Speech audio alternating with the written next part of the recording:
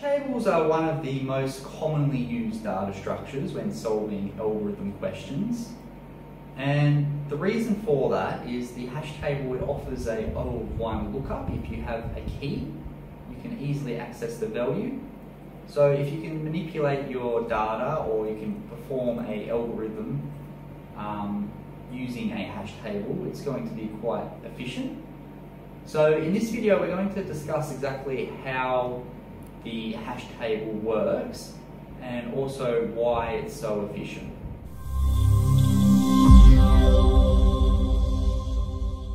A hash table is a way we can store key value pairs. In JavaScript, this is simply known as an object or a map. Hash maps are great if we know the key because we can access the value in O of 1 time via lookup of the key. So in an array, if we know the index, which is an integer, we can look up the value in O of 1 time based on the index.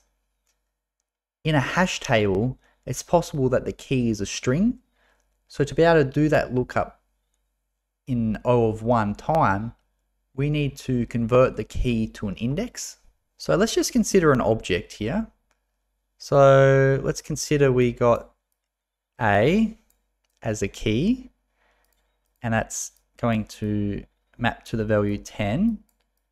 And then we got the character or string of length 1 equal to, say, make it something different, we'll make it equal to 20.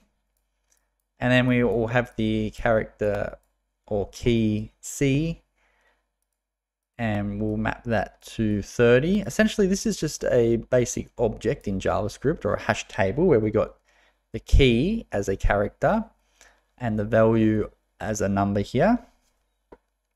So, well, in this case, if we wanted to work out the key, we could simply, for example, convert the letters A, B, and C to a number.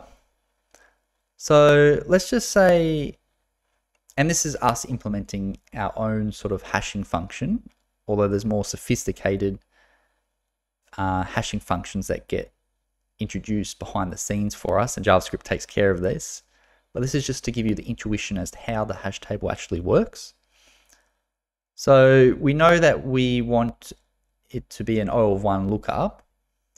So we need to have a way of indexing things, and we use a number for that. So a very simple case is to let A equal to 1, B equal to 2, C equal to 3. And then when you go to look at your hash table, let's just say it's called H, and that's equal to that. Then when you do a lookup behind the scenes, you can imagine that it sort of works as in a similar way as an array, where like H of 1 corresponds to this key here, and then it finds the 10.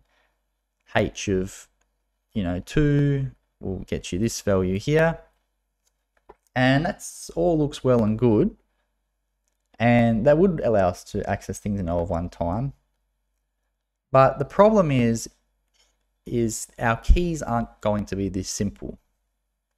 So we need to consider the case, or let's consider the case that we got a hash table and we got A as before with the value 10.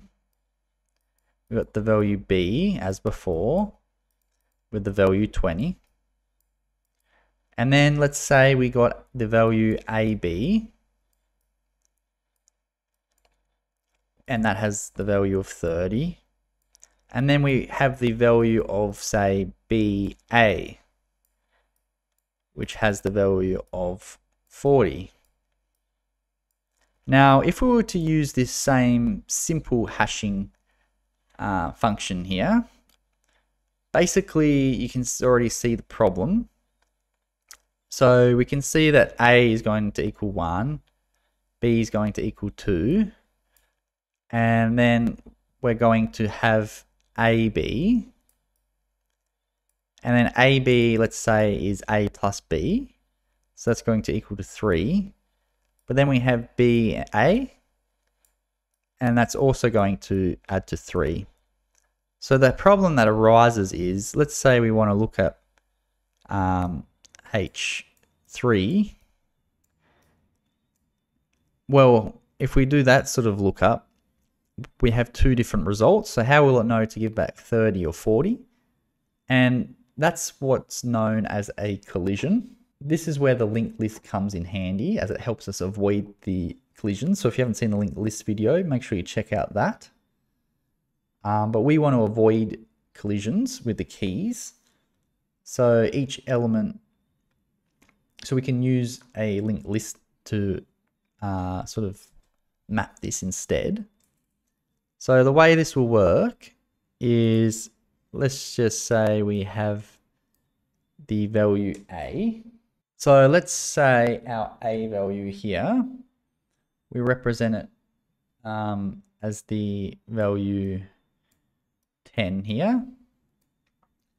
And then we've got the value 20 here. And then we've got the value 30 here. But then we've got this linked list. And we can say that, well, we've also got the value 40 here. So let me draw the corresponding keys here. So this is going to be A. This is going to be B. This is going to be C. And then this is going to be D here. So A and B, oh, sorry. This is going to be AB. And then this is going to be BA. And we know A is 1, B is 2, and AB and BA are both 3. So using a linked list is a way to get rid of the collision problem. Basically, if you want to look up an element here, let's say we want to look up the element AB, or let's say we want to look at the element BA, well, we know that that's going to be in this third spot here, and then we can sort of loop through our linked list, and then if it matches the corresponding key, that will give us the corresponding value without any collisions. You can see that if you use a hashing function to index things, most of the time we're going to get an O of 1 lookup, but it's possible that we have a O of n lookup here in the worst case, because you might get a situation where you got a really bad hashing function and then all your elements end up in the same spot. It's possible that that'll be O of n. Now, most languages, they do this hashing function behind the scenes and they're highly optimized, and it'll be very unlikely that you'd get a case like this. So the lookup tends to be O of 1. However, you know, in theory, using our crude approach here, you can see that it's possible that it'll be slightly more than O of 1. But in general, we say it's O of 1 for a lookup. And this is sort of a rare exception where we say, well, in the worst case, it could be O of n, but that's considering this crude algorithm. In general, when we're relying on the implementation of the hashing function to be done for us behind the scenes, usually there, you know, it won't be O of n. It might be O of 2, O of 3, O of 4. It could be slightly worse, but that would round to O of 1 anyway. So hash tables have been implemented such that the hashing function is optimized for performance.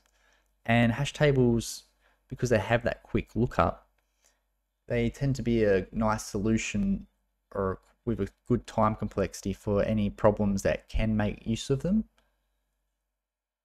So we've already seen this in some of our examples, like the two-sum and other algorithm questions where we've seen how the hash table can help speed things up, opposed to using two loops, for example. And having this understanding of how it works under the hood helps us to appreciate the data structure more and use it with confidence in that we know that it's going to be efficient to look things up by key if we have access to the key. So we're going to continue to see that in our algorithms questions. And let's go ahead and jump into some.